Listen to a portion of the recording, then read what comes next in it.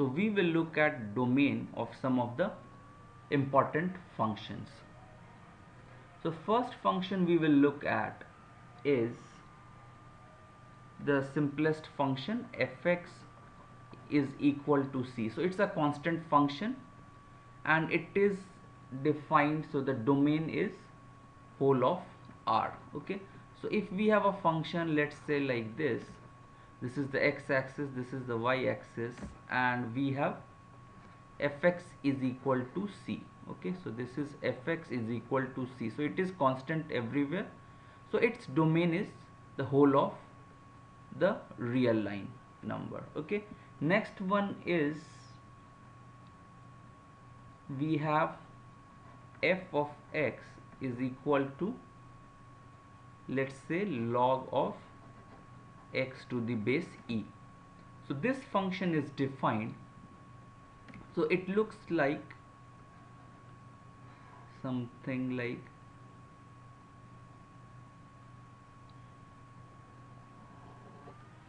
so this is log of x. Okay, and we know that this is approaching minus infinity. Okay, and this one is 1, so log x to the base is defined for all x greater than 0. Okay, and then what else? So the domain of log x is 0 to infinity, and its range is what? So range is minus infinity to plus infinity. Okay, so that is the case. Now let's look at another function, fx is equal to e to the power of x.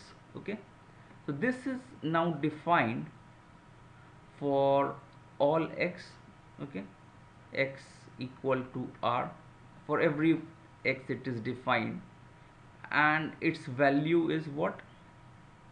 It's from, so e to the power of minus infinity, we see it is 0, and then e to the power of 0 is equal to 1, and e to the power of infinity is infinity. So we see its range is 0 to plus infinity. Okay, so it's 0 to plus infinity. Okay, now let's look at another function, some of the trigonometric functions. Okay, so let's look at trigonometric functions like f of x is equal to sine of x. This sine of x, we know that, okay, the sine function, so it's something like this. So this is 0, this is pi, 2 pi, this is pi by 2. So this, if we see, so it is the domain, so the range. First let's look at the range. So range is from -1 to +1. Okay, so this function varies from -1 to +1,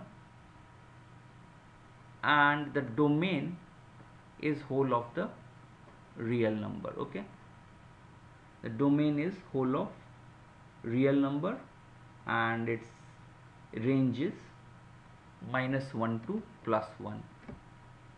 Similarly, let's look at f of x is equal to cos of x. So this function is now again, its range we know is -1 to +1. So cos of 0 is 1, cos of pi by 2 is 0, cos pi is -1. So if we plot, so it will be something like, so cos 0 is 1 and cos of pi by 2 is 0, so it is something like this, and cos of minus pi by 2 is 0, and so from here, so this is pi and then so this way you see is the function cos of x. Okay, so cos of x also the domain is whole of real number. Then we come to tan of x. Okay, so tan of x is interesting to calculate. So it's something like we can write it as sine of x by cos of x. Now this function is defined only if cos of x is not equal to 0, and we know that okay, cos x, when is it 0? So cos x is 0 for pi by 2, we know it is 0, and so for pi by 2 it's 0, for 3 pi by 2, so if we add pi by pi to it, so for pi by 2 plus pi, so 3 pi by 2 also it's 0. This way also if we subtract pi, so this is 0. So for all vertical lines, so it is pi by 2 plus m pi, where m is 0 plus minus 1 plus minus 2 etc. So it becomes pi m plus half. So for all these values this cos x is 0, and hence tan x is defined for r minus 2m plus 1 by 2 pi. Okay, for these numbers it's defined where m is 0 plus minus 1 plus minus 2 etc. Okay, so this is about tan x. And what is the range? Okay, so the range for tan x is, what will be its range? So if we see, so its range is whole of r. Okay, it can go from minus infinity to plus infinity. Okay, so that's the, because what happens, tan of 0 is 0, and if you see tan of pi by 2, so it's infinity. So in fact between 0, so tan 0, so it's 0, and pi by 2, so it's infinity. So it goes something like this. Okay, so this is tan of x, and from what happens then, from pi by 2 to pi, what happens to tan x?